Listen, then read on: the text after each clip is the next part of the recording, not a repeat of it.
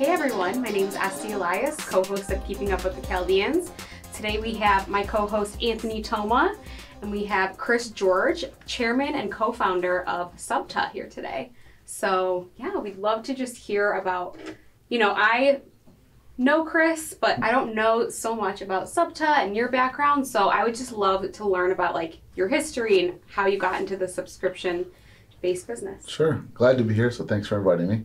That was my second time on, so excited to sort of give a catch up since it's been a couple of years. Sure. But long story short, the cliff notes on SUBTA. SUBTA is the Subscription Trade Association, and we've built the largest community of direct-to-consumer subscription brands.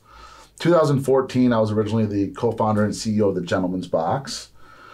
I saw a lot of brands pivoting to this sort of subscription model. That was acquired in 2020, so since the last time we talked. Yeah. But in 2016, I identified that nobody was cultivating this community. So me and my co-founders, sort of on a whim, started this event called Sub Summit. It felt like I was in high school throwing a party, and I had no idea if anybody was going to show up. Aww. And it was about 200 people. It was a huge success. Fast forward 3 years later, we're in New Orleans. Anthony, I know you were there. Yep. It's over 1,000 attendees, right? Everybody from Netflix to FabFitFun, HelloFresh, BarkBox, you name it. Wow. And it worked, right? So we built the trade association to cultivate this community and educate brands on how to build really successful subscription businesses. Wow. Wait, okay, let's backtrack even more. What were you doing before? I was doing the Gentleman's Box. So that's sort of what started me in this space. And I was in the e-commerce field. Gotcha. Even before that, I was in a different industry. Yeah. But I always wanted to be in e-commerce. Gotcha. Right? As growing up, my dad had a party store, right? Yeah. Like a lot of us. And I remember, his idea was the whole business model is get something for cheap, sell it for more, right? Yeah. And you were limited to this 2 miles around the store. Mm-hmm. Yeah. And so very early on, I think I might have been 19 or 20 or even 18, I was like, look, I'd rather buy something and sell it to where my market's the whole nation. So Smart. I was selling things online. That's what sort of led to me getting into the e-commerce space and then ultimately building Gentleman's Box and SUBTA. I love that because I just feel like we're such merchants. Yeah. Chaldeans are such merchants. So definitely. I love that you are now multiplying it with the subscription. Okay, so your background was e-commerce. You did Gentleman's Box, and then you you wanted to create a community and an event, which was genius because it's such a huge industry right now. So tell us more about, or just tell our community about the subscription-based business. Yeah, look, you're starting to see that in every aspect of your life, there's some sort of subscription associated with it. Mm-hmm. You can have your furniture in your home be on a subscription. Mm-hmm. You can have the software that you use, it's already on a subscription. You can have food delivered on a subscription. You have the clothes that you want delivered on a subscription. Mm-hmm. We're at the forefront of that. So, that was really beneficial to us to be that leading voice within the space. And having a lot of knowledge in the background, we help businesses build much better subscription brands. And then having one that we had acquired helped because I learned a ton within that space. Yeah. But, for all intents and purposes, if you are a business, you should have some sort of subscription model. Right. And there's a lot of benefits to that. And I think that, for our community, a lot of us have a lot of these retail shops or we're building this sort of business. They need to be thinking about how can I build a subscription model within their industry or within their business. And I think it becomes very important. There's tons of benefits that we can go into. But it's very important that you understand that that's where this model's pivoting to. Where the consumer's pivoting to. So really good example. 5 years ago, if you wanted to use Microsoft Office, you had it for your business, you'd probably use it when you were in school. You paid $500 for the program, or you lied and said you were a student and got it for $150. Yeah. Now you pay a monthly fee of $15 and you use it as you want and you don't use it as you don't want to use it. Consumers are about convenience and they want to use things when they want to and cancel them when they want to cancel them. Mm-hmm. The next generation of consumers, 10 years ago, 15 years ago, would you have let, your kids are still young, but let's suppose your daughter's 16 years old. Would you let her get into a car with a stranger to drive somewhere? Oh, absolutely not. Right? But now they get into Uber. That's true. And they're going to do that. They're calling the Uber themselves. Yeah, they're calling this person that they have no idea who it is and saying, come pick me up here and drive me here. Yeah. Right? You want food right now. Right now, if we were hungry, we pull our phone out, go on DoorDash, and the food gets delivered. It's a convenience thing, right? When, 20 years ago, I wanted to go on a date with a girl, I'd have to, meet her at the bar, call her phone, wait for her to call me back. and like eventually we might have a date. Mm-hmm. Now you just swipe right and you're going to dinner with somebody. Yeah. Right? Like this whole world. Everything's automated. With Chaldeans, you used to have to let the phone ring once and hang up, and then they would call you back right away, yeah, or hit them on the beeper. Yeah, right. Or get cussed out by their parents. Yeah. So that's a big part of why subscription models work, is because it's helping with convenience. Yeah. And then on the flip side, like the benefit to the business is critical. Mm-hmm. So they've got this recurring income. It's predictable. They know how much money is going to come in every single month. Yeah. They're building a relationship with the consumer. So, we all think of businesses that we want to start, whether it's a t-shirt business, whether it's selling candles, whether it's starting a new coffee brand, right? The truth is, Amazon and Walmart are the big elephants in the room. And no matter what, they are going to sell it to the consumer for cheaper and they're going to ship it to you faster. Yeah. You're never going to compete with them. But with a subscription, you can build an experience that you cannot get on a retail level that's going to allow you to compete with them, right? So, you talk about the brand like Sauna Detroit. Amazon can't sell that shirt because they don't have the design, right? You look at a brand like Chewy.com, who has a bunch of products on a subscribe and save sort of model. They sell pet food, though. Like, what makes them different than Amazon? They're just selling pet food. Nothing special. They did sell for $3.5 billion. So we would say, right. But so what was the differentiator? How did they come up through the ranks and beat out Amazon? Yeah, great question.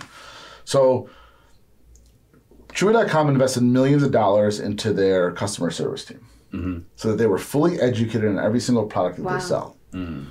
So right now, if I called Amazon and say, I have a 65-pound husky that has stomach problems, what food should I feed them? Yeah. The Amazon rep's probably going to be like, Call your vet. Like look up the reviews, right? Yeah.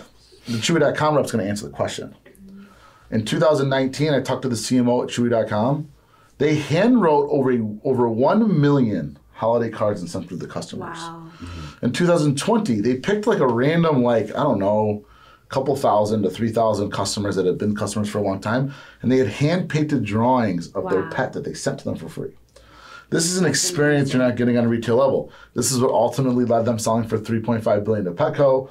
And on top of it, it's a subscribe and save. If you have a dog and you don't want to go to the store, pick up a 65-pound bag, throw it in your car, drive it home, run it in the house. Yeah. On the 3rd of the month, Chewy.com will deliver your dog food right to your doorstep. Right? And now I'm subscribed to Farmer's Dog, so I get this all-natural healthy food. Yeah. But that shows up at my door every 2 weeks in a cooler. I take those out of the box, put them in the fridge. I never have to worry about food for my pet. Mm-hmm. So now that convenience is out, right? Yeah. But all of those things is what allowed Chewy.com to be successful. Right. And so you talked about launching a business. What about existing businesses? People that watch this are already in a space. Yep. How do they adopt the subscription model to their existing business? Yeah, and look, every industry might have some sort of different model associated with it. But the truth is, if I was looking at it from a 1,000-foot view, it's like, what are the current customers coming in and why are they coming in? And is there something that I can offer them that they'll make them want to come back more and more? A really good example is there's a lot of those in our community that are in the salon space, right? They're nail techs, they're beauty stylists, they own salons. If I was a nail tech, I would say that instead of coming in and paying me, I don't know, what you may pay, $30 or $40 a year. I wish. Okay, so I wish. It's like $80 now. Okay, so $80 for that. I would say, and you go how often? Every 2 weeks? Every week? I try to do 2 to 3 weeks. Okay. I would say you're paying $80. I would say, okay, AS, you pay me $150 a month. Mm-hmm. You get to come in twice, and you get 10% off all the products. Yeah. Now, what that does is you will not go to any other nail tech now. Yeah. Right? Especially with nails, right? I see it all the time with women that I know. They're like, oh my God, I get my nails done. I'm just going to run to this place right here because I'm in the area. Well, if you're paying that $150, you're going to the place that you're going to go to. And then there's this added benefit. Now this nail tech gets to look at their P&L and say, I've got 100 people that are paying me $150 a month. That's $15,000 a month. Mm-hmm. Yeah. In guaranteed income. Or is that $1,500? No, 15,000. Yeah, $15,000. Mm-hmm. Jeez. I just gave somebody an idea that needs to pull this off right now. Yeah. That's not a little bit of that's not a little amount of money, right? And so it can apply in so many spaces. And you've seen other brands, other things start doing tanning salons and gym memberships. They have these things, but I have a gym membership. at Troy Powerhouse, so I always go there. Mm-hmm. I'm not going to another gym because I pay for this one. So, oil changes could be the same thing. There's a guy I know that sends you your AC filters. Filters, yeah. Every quarter. Yeah. Yep. And he's got 30,000 customers paying him. Yeah. Wow. Think how smart that is. Like, I forget to change that thing all the time. But if it shows up, it's a reminder, and it's one less thing I have to worry about getting from my household. Yeah. Yeah. So, the way to think about it is like, why are they coming in?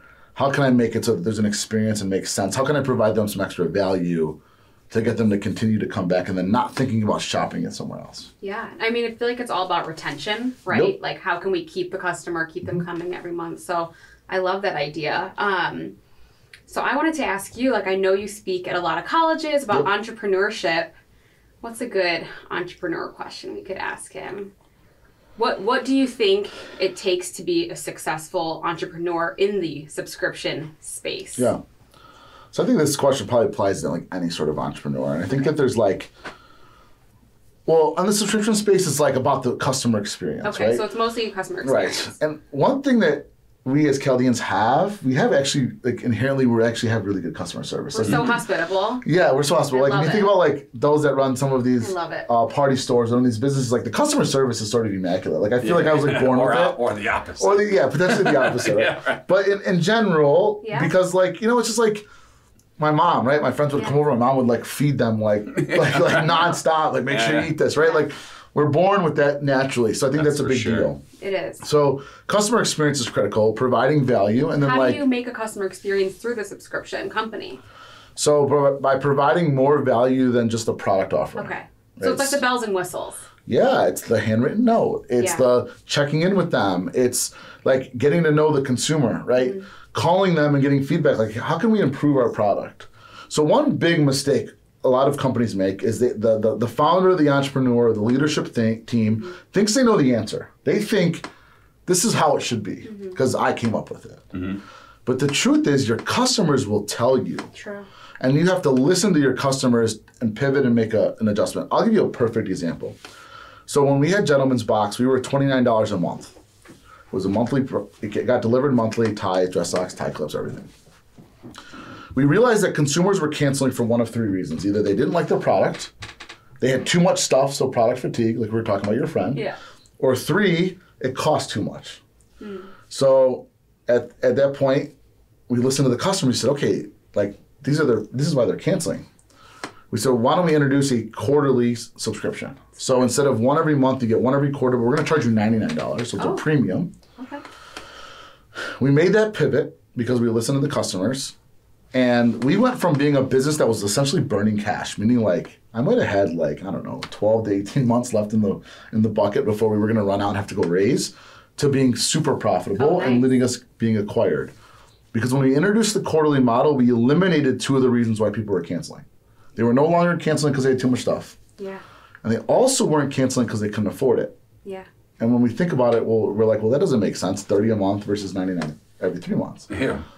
But we were getting a higher quality consumer. A consumer that was willing to pay $100 on first purchase. Yeah. Is somebody that's more discretionary income than somebody that's willing to pay $29 on first purchase. I love that part, listening to your consumer and adjusting. I think that's huge. And like, I bet you like in the Chaldean community, that's like the worst trait we have. Right? Like, because we all think we know. Like, in like, ego, high ego. Yeah. Like, and you know, I think that's sometimes hard for us to hear in the community. Like, I'll be the guy to say it. Like, I was like that too, right? Like, we think we know it.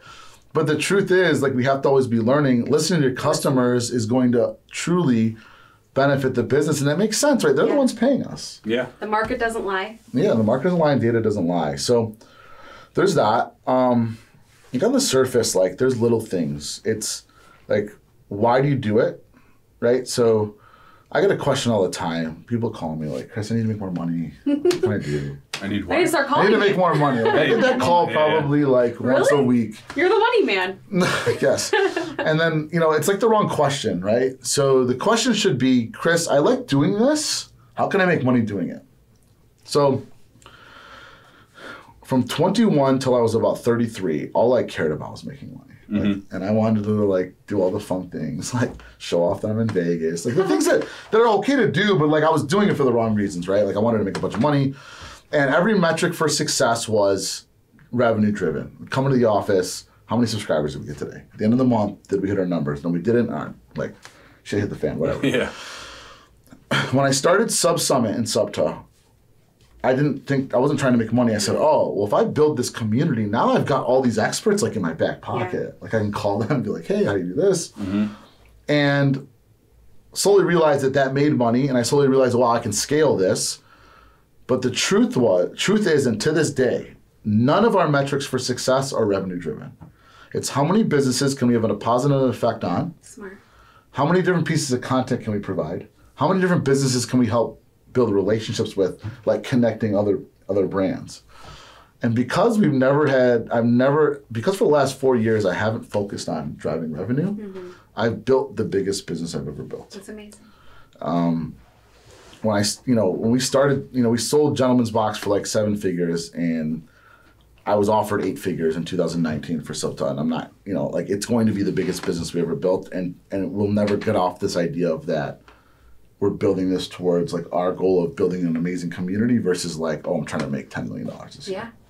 Your purpose. Yeah, 100%. Like I know what my purpose is. Like I've established that I find joy in helping others build really good companies. Yeah. And it excites me, right?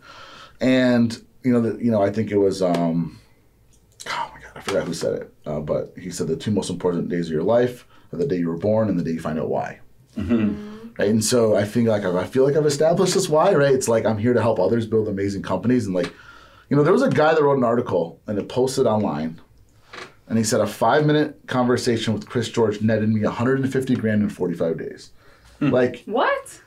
Damn. That feeling of reading that I bet. was like worth like, I don't even know what could have been a better feeling, right? Like I felt so good. And you start to realize like in life, when you help others, it actually is like the most selfish act you can have, right? Because you feel good. Oh, for sure. Versus like somebody would have looked at that and be like, why don't I make myself 100? Yeah, right. Right? But like, truth is, it's his business model, made an adjustment. Yeah.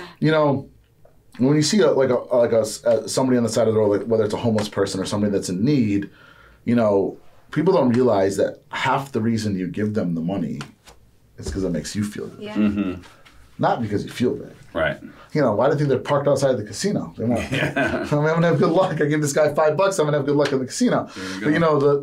But that's a big. And I know I just kind of ranted for a minute. No, not at all. Ranting's fine. Yeah. You we don't want to glaze over the message that you, I guess, give to the students in the the colleges that you speak at.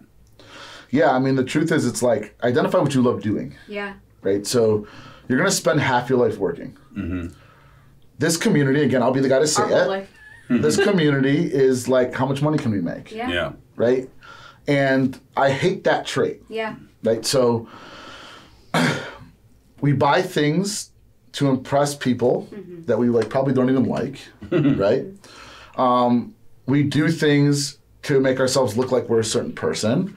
When the truth is, like, one, just be yourself, but the other part of it is like, it's okay to buy nice things. We all have nice things. If you want it, buy it for yourself, right? It's okay. Yeah. But figure out what you love doing, and then you'll find happiness. And if you, again, you're going to spend half your life working, so may as well do something you like doing. Yeah. And like, listen, if you love money, like, it's okay. Like, you can love it, but don't jeopardize your soul by trying to make it. And like, figure out how you can do more good, because I think it'll pay like much more bigger dividends than just trying to make money, right? You can't die with it. Yeah. Nobody remembers you for what you had. They remember you for what you gave. And like for me, like I want to be in some book 50 years from now that some kid reads in a school. Right? Like, hey, he did this. That's cool. Right? Like when I die, I want 10,000 people at my funeral because they said like, hey, Chris had some sort of positive effect on my life. Yeah. So my metric for success is going to be like, maybe I'll be able to see from above. Like, I'll know based on how many people I just don't die during the next pandemic. Yeah. yes. No, which brings up a good point. Pandemic, whatever it's called. Yeah. Like, that's how I'll know. I'll know based on how many people are at my funeral. Hopefully I'll be able to tell. Yeah, for sure. That's so true. No, I love that what you're saying. I think that, you know, being Chaldean, we're raised about like, how do we become successful? How do we provide the most? How do we have the most? But what I'm so interested in what you're saying is just more like, how can I provide value? How can I find purpose? Enjoy what I'm doing. Sometimes we do miss the mark of like enjoying what we're doing because also what you're saying, it's not just monetary value, right? There's like value in other things besides, you know. Well, and the reason why this is so important is for those that might be watching this that are under the age of, let's say, 30, potentially, likely don't have a family quite yet, right? But like especially under 25. Yeah. Like when you're 35 and you have 3 kids and you're married, it's much harder to like try to build something you love doing because you're like stuck in this job that you go to every day. But you're under 25, the last thing you need to worry about is making money. Yeah. Figure out what you like doing. Yeah. And the money will come. And how did you figure out you liked subscription business? Gosh, with Gentleman's Box, it was revenue driven. Like, oh, this is a model that works. The first Sub Summit, when we had 200 people in this room and we had this like little after party and everybody was drinking and the camaraderie and like the relationships that were happening. Yeah. Like I was like on cloud nine, like right? On a high. You know what? I'm glad you asked that question. I really realized it this 2 weeks ago. My conference was just 2 weeks ago. Yep. The conference finishes. We just had about 1,100 people there. Amazing. And I must have got like 20 emails and texts like, Chris, oh my God, that was so amazing. I hope you get some rest. Like, 'cause we just worked this like 90 hour week. I swear to God, I was working on the Sunday I got back. Wow. Because I was so jacked from the conference. Yeah. I didn't want to rest. That's how I know. Because I don't want to rest. You know you love it when you don't think it's work. And like, you're just like me. You might get an email at 10 o'clock at night and you're going to probably answer. Or there's like something, like, I don't feel like that's a burden. I feel like that's what I want to do, right? So when something feels like a burden, that's when it becomes a problem. I remember all those days where you wake up and you're like, fuck, I don't want to go to work. Sorry if I'm not supposed to swear, but you can beep it out. But you should 99% of the time be excited about Monday morning. And how did you know that there was, you know, this new space that, because you kind of created this. I'm surprised there wasn't already like a subscription event. So you found like a loophole, basically. I mean, I looked for one and it didn't happen. And then we were like shot in the dark. Like, hey, let's do it ourselves. And it worked, right? Like, it worked. Amazing. Yeah, it was pretty cool. How'd you feel about going to event space? I particularly don't love throwing an event. How did you feel? Oh, I love it. You love I'm the opposite too. I love events. I love putting I don't them love on. the logistics of them. I love it all. I love every bit of every bit of it. So you started with 200 people. Yeah. Now your network is a totally different network than it was back then. Talk a little bit about that and what just doing a service to the community or the communities or to the space, how that turned into the network that you now have. Yeah. So that's a great question, by the way. You know, they say you're the average of the 6 people that you're around, right? Okay. And so people say that, like, the 6 people you're closest to. Right? If you're around millionaires, like, you're probably going to figure out a way to become one. For sure. Right? So multiple things happen with the change in my network. For one, there probably isn't a brand, definitely in subscriptions, that I don't have some sort of contact at. Meaning, if I want to call somebody in the New York Times, easy. Amazing. I've talked to the CEO of the ear ups for Tom's Shoes. That network of you know, I had the CEO of Truebill at my last conference. He sold his company for $1.3 billion. I have his cell phone number. I can call this guy. So cool. My point with that is that what the fuck is he doing now? Oh, he's still there. He's still there working. Okay. But it's a great question because you wonder what do you do after that. But that's right, he's still there. No, you're right. It's like, you know, but he's gonna build another tech company because he loves it, right? He's like one of the entrepreneurs. But what a game changer for you through creating this event. Yeah, now like your whole network. Netflix was at my conference. The NBA was at my conference. These guys are all in my network, right? So if I have a question about something, I call them. But you become the people you're around, right? And I'm only saying this for the sake of revenue dollars because it's an easy way to explain it. But my network went from around being like closest people to me to now I'm surrounded by these millionaires that are making great businesses to now I'm like literally surrounded by like billionaires that are making amazing businesses. Like there's like 4 in my network now that like filed for IPOs. Yeah. Like, let's say I build a business next 5 years where I want to file for an IPO. Well, I've got these people I can call. Yeah. Right? You know, I want to get into the tech space. When I'm done with SUBTA and SUBTA, I'm 100% going into tech. Nice. Because one, that's where you build the biggest businesses. I'm hoping to get into green tech, which is going to help with sustainability and help the world out. But that's another thing that makes subscription businesses so powerful. You don't see any sort of food chain, retail place, for the sake of the conversation, mortgage company, right, besides like the big dog, that are selling for billions, right? In the tech subscription, in the SaaS, you're seeing it happen left and right because it's predictable income, it's high revenue, there's tons of data. But yeah, my network's just grown tremendously. And your network is almost your net worth. Yeah. Right? Yeah. Like, who you know is just as important as what you have. For sure. Were you nervous when you threw your first? Oh, you said you were nervous. Yeah. Is anyone going to gosh. show up? Yeah. So how'd you sell the 200 tickets? Oh man, hustled. Yeah. I mean, we landed Kati as a speaker. That was a big deal. So she was the CEO of Birchbox. Nice. And then we just hustled it out. We were like letting people come for free. I mean, there was a moment of panic. Yeah. We're like, I didn't have anybody coming, and I was like texting my friends, like, hey, you're going to pretend you're this company. You're going to pretend. Like, because I had sponsors. But what's really, truly special about that business is I built it with $0 into an 8-figure business. I put a deposit down for the venue for $3,000, and I sold a sponsorship for $3,500 before the credit card was due. And I've never put $1 into that business. Amazing. But you've dumped millions back in. Yeah, millions back in. Plus 2020 was very hard. Yeah. But let's talk about that a little bit. Let's talk about when shit hits the fan and adversity and things that are out of your control that kind of sidetracked you for a minute, but you just kept focused. Yeah, and I think it's so important because one thing, all humans, we're afraid to fail, right? But like, I'd rather fail and try than not try. Yeah. Because when you fail, you learn something. But 2020 was super hard. We were like on this like hockey curve of like we got offered like a stupid number in 2019 to be bought. I was like, no. And then like COVID hits and we have no event and you missed 2 events, right? We had one the end of 21, but I'll talk about that. We lost 2020 altogether. And I'm telling you, millions of dollars I lost that year. Yeah. From SUBTA or from? From not having the event. The event is our largest provider. People couldn't get together in person, right? Yeah. So we go from like this point where I say, we don't want to lay off anybody because like we've got these employees, like they've got to live. I noticed that about you, like your expenses didn't change. Nope, did not change at all. Now some of the loans, the government loans, that helped a lot. But like I went months without taking salary. We made we had huge revenue from the event that one supported the business, but also like put money in our pockets. It didn't happen. We go into 2021 where like it's a recovery year. So it's like a half conference, only like 600 people. Yeah. That didn't make us any money. This is the first time we're like finally catching up.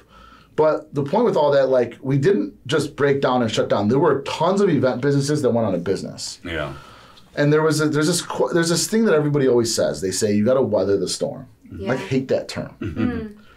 The term is you got to learn to dance in the rain. Yeah. So we pivoted. We did some online. We did a virtual conference. It drove some revenue. It wasn't life changing. It wasn't paying the bills, but it was like keeping us like above water, right?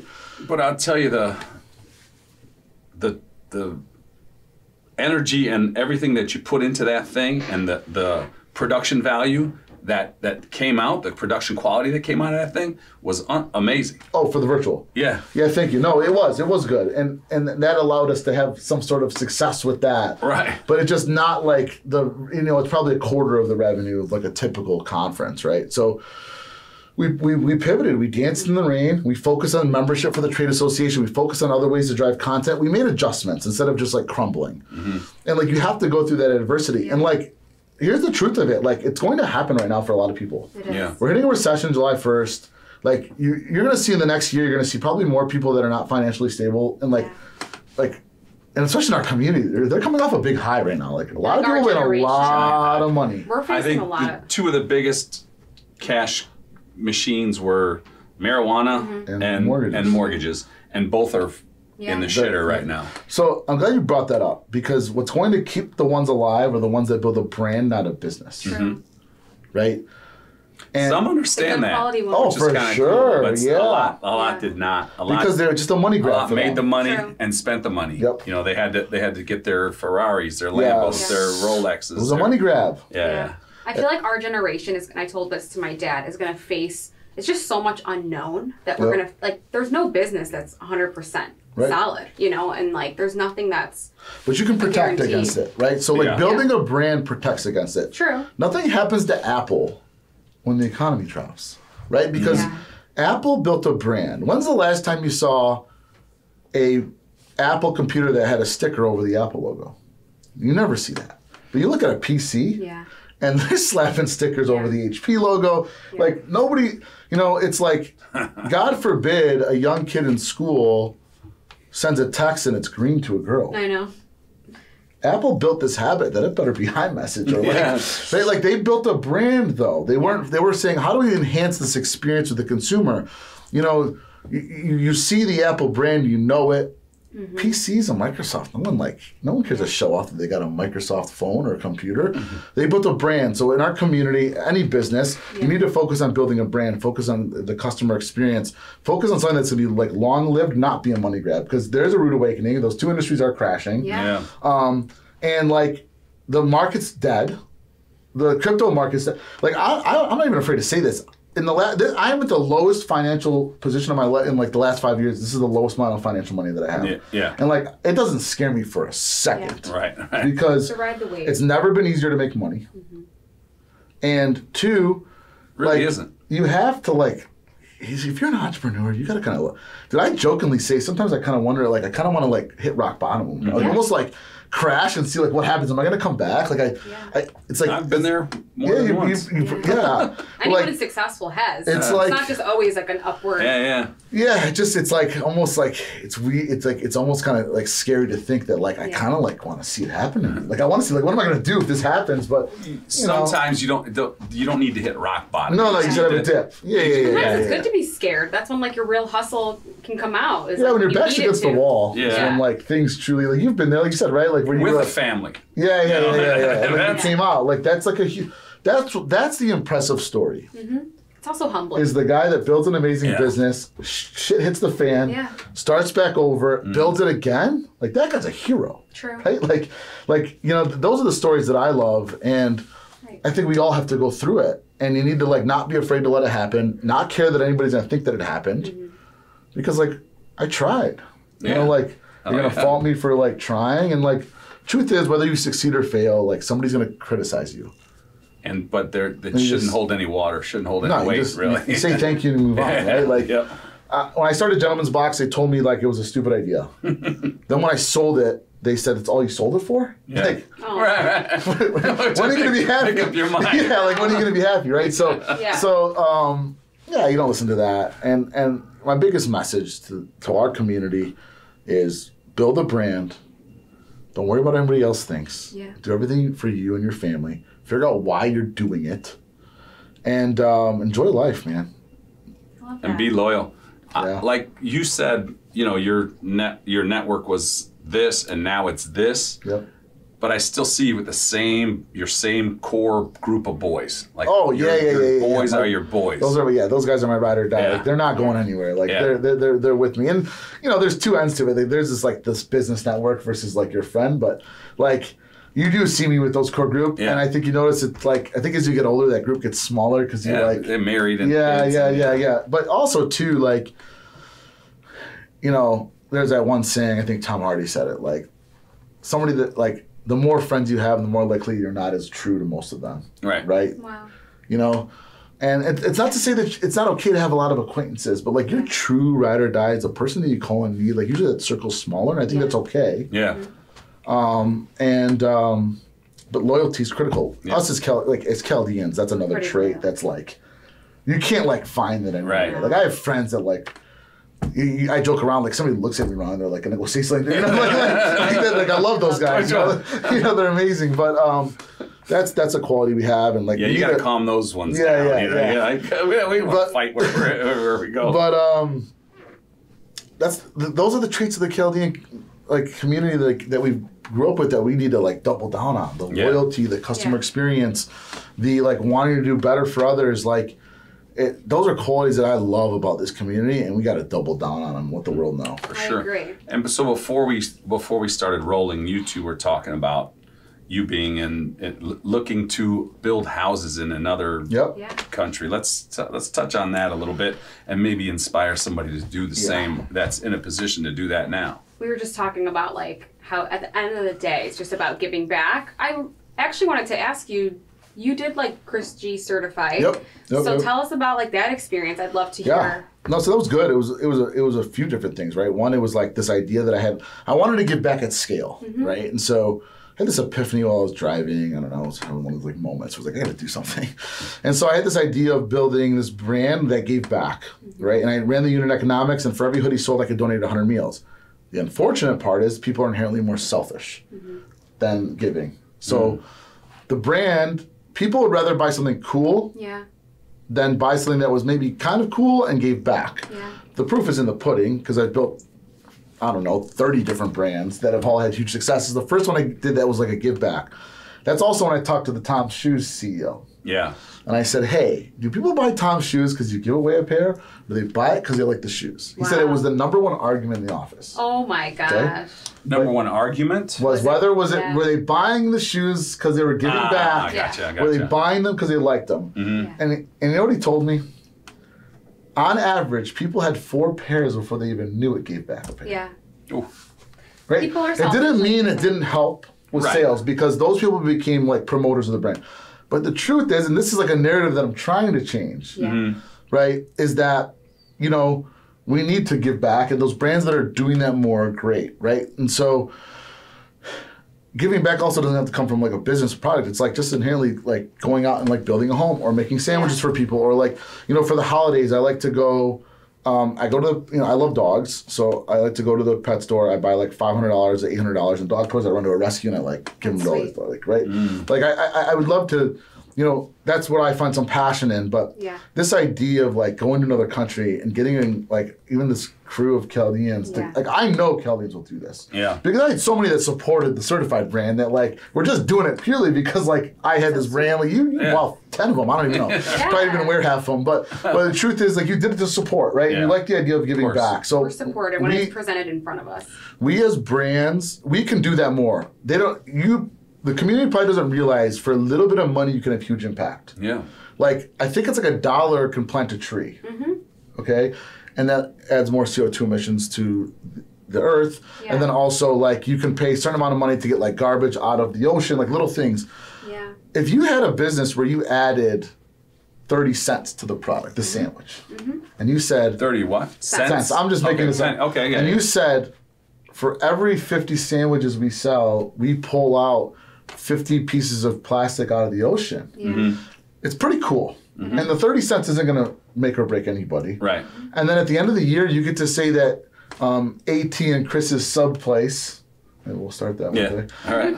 Pulled out. What about me? You have a sandwich. And then, you know, pulled out 50,000 pieces of plastic out, like, it's a big number. Yeah. It's impactful. Yeah. People will remember. Right? And then granted, they're going to come because they like the sandwich. True. Not because we gave back. Right. But it's going to feel good. Right? And there's going to be some people that will talk about that. Sandwiches are awesome. By the way, they like pull this plastic out of you. Like you can figure out a way to like, to sort of use that to an advantage. But yeah, that's it really. So what did you end up, how many meals did you end up? Oh, I don't know. Before I stopped doing it, I think it was like 17,000 or 18,000. Yeah, it was good. I felt good about it. Yeah, I felt really good about it. And look, that was an instance where I needed to know where I needed to fold the hand, right? Like, I'm putting all this energy in it, not quite working, right? And then I ended up teaming up with Sana on some stuff, which, like, is working. But, like, that was a perfect example, right? Like, he's got this brand flying. His designs are amazing. The kid's like, this kid's good. A whiz, yeah. And you got another brand that was giving back, but I really like the one that, listen, that's the human behavior. I get it, right? Yeah. So there'll be a way, and Sana and I are actually working on some things to give back. We're working on that this year. And he's actually going to incorporate some meals or something we're going to do during the World Hunger Month, but we're going to figure it out. 17,000 meals is nothing to sneeze at, though. Yeah. Yeah, I know. Yeah, that's incredible. That is incredible. It really is. So, like I told you, I worked in nonprofit for 4 years, and we weren't selling anything. We were just, I was helping people leaving homelessness. When they got their apartment, you'd be surprised they don't have money to get furniture. Yeah. So, and imagine even when we furnish our homes, how difficult it is to move the furniture. If you leaving homelessness, you don't have a car. Yeah. Things like that. So anyway, I agree. I think our community needs to bring it up a notch on like giving back, and I'm sure even through SUBTA, or you have so many connections now too that you could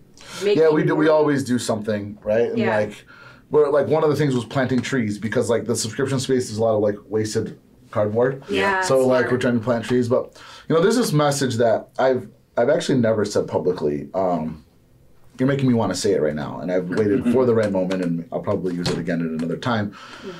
But the truth is, I believe this to be true.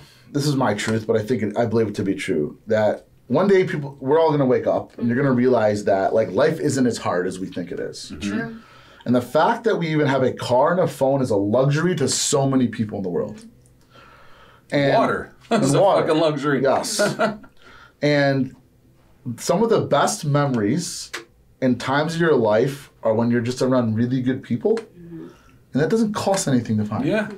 Right? So that's what you kind of got to be one to be around them. You're 100% right. You just inspired me. And so just, good. Because we talked about it before, and because I know you have like a heart for this space, I think keeping up with the Chaldeans, we should go build homes in Mexico. You're going to come, and you're going to come, because our community does not realize. I've literally seen people living in shacks with no running water. This is how the majority of the world lives. Not to get on a tangent or anything, but you're inspiring me, because I can tell that's your passion too.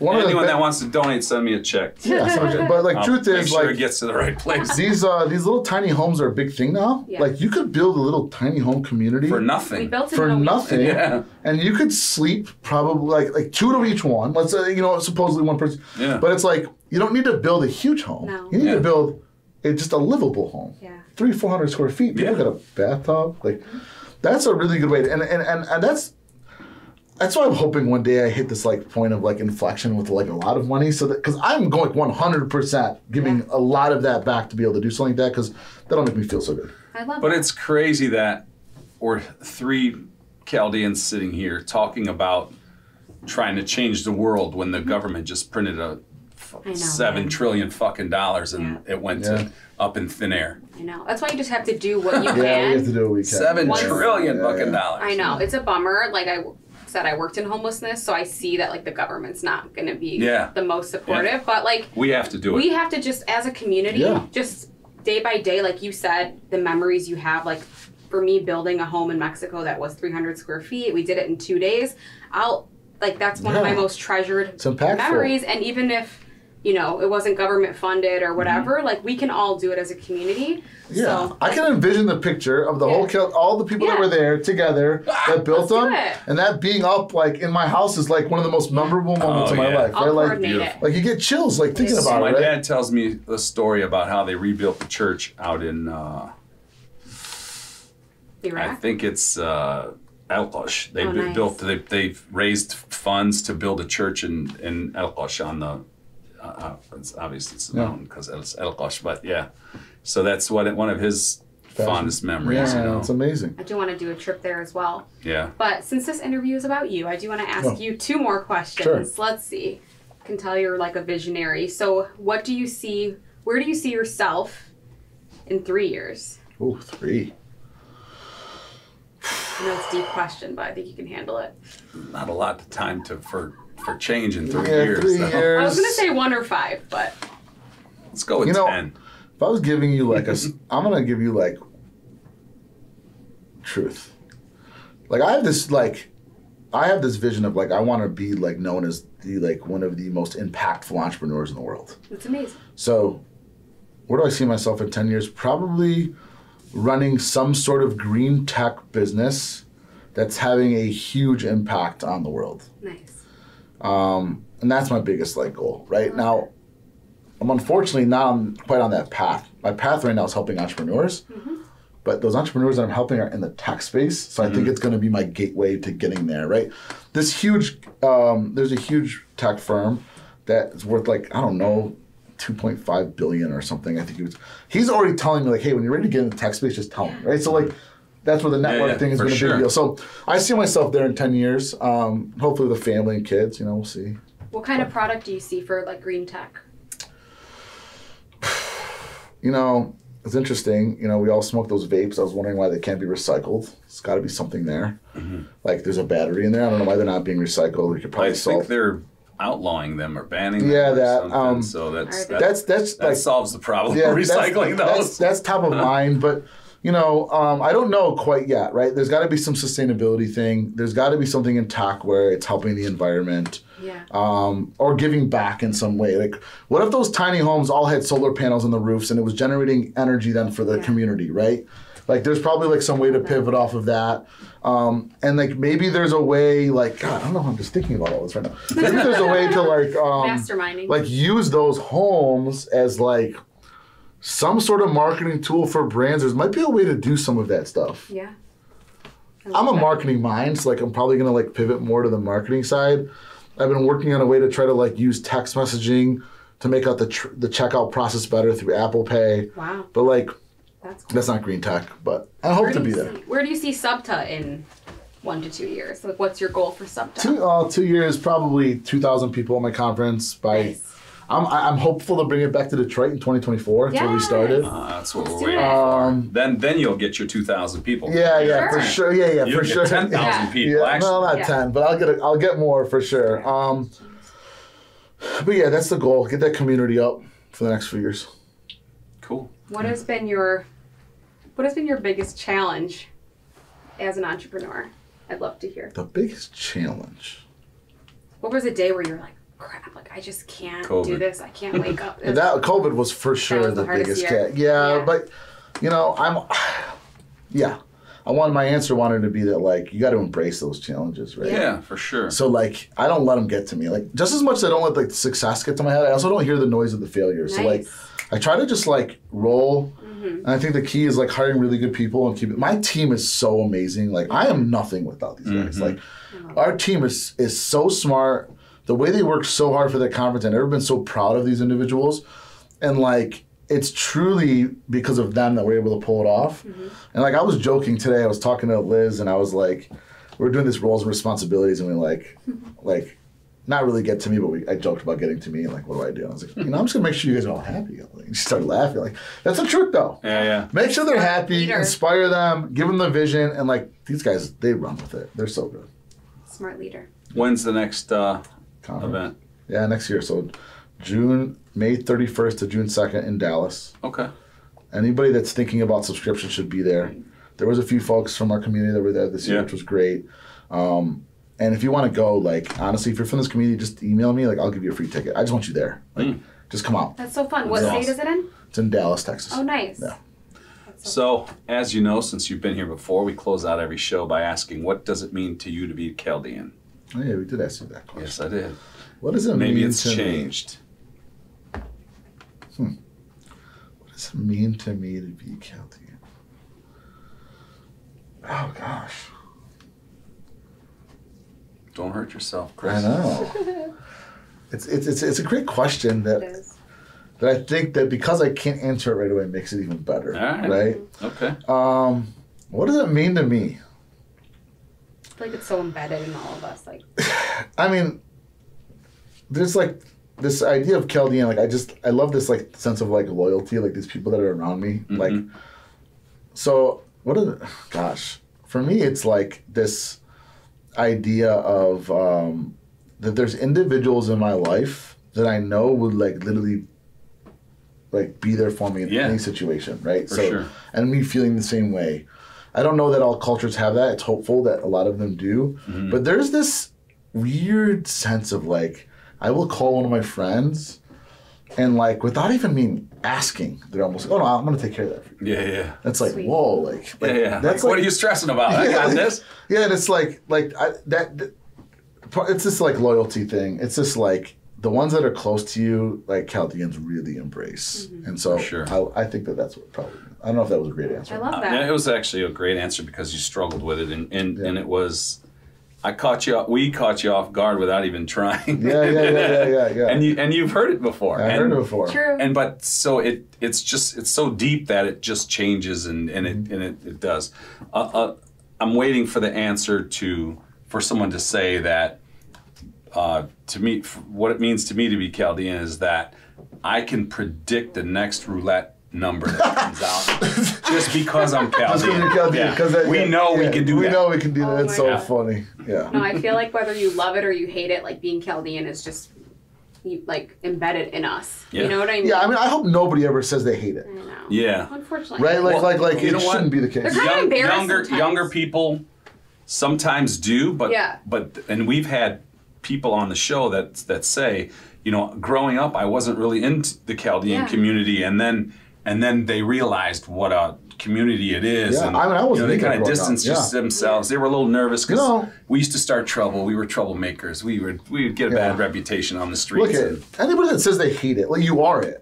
Yeah, you are it. Right? So like embrace it. I want people Like to if be anybody's proud. listening says that, call me. Yeah. So we can talk about it. And then this isn't a situation of like, oh, you should never say that. No. Like you have to embrace what you are, right? Like there's nothing wrong with us being Chaldean. Unless you're on the very far left, and then you can disown it. Disown it. You can't say that. Yeah, you can say that. You can say You whatever. cannot say that. Well, you're over there. You're on my Freedom of speech. right. I'm on the far left, right here. But that's the truth. You gotta embrace. It's just like you're like there's people in life that have like things in life hand fed to them. They start super financially successful. There's other people that know nothing. It's the cards are dealt. Yeah. True. Well, the one thing that's not changing about your card is that you're Chaldean. Yeah. So like embrace it. We're really blessed. I want our community to know we're so in a bubble we don't even realize until you leave. Like, oh my God, we have so much support in this community, and like Chris George is a resource. Yeah. That's what we said in our last interview. Use Chris George. Yeah, happy to help. Well, thanks for tuning in, everyone. Thanks Don't forget to subscribe and like and all that. And thanks for being here, brother. And thanks for spitting some knowledge and some truth on our community, and hopefully the 25 and under whatever range we're talking to pick up on what you said and run with it. Yeah, no, I love it. Thank you so much for having me. Thanks. And like what you guys are doing is great. I love that you're sort of getting this community out there. You're highlighting people that have done amazing things. For those watching, like support them by sharing this with more and more people. Right. Because this world needs to know, like, there could be somebody in California that could do business with somebody that was on the show. Absolutely. That could dramatically change their life. So like the best thing that the listeners can do is share this with as many people as possible. Thank you. Cool. Thanks guys. Bye, y'all.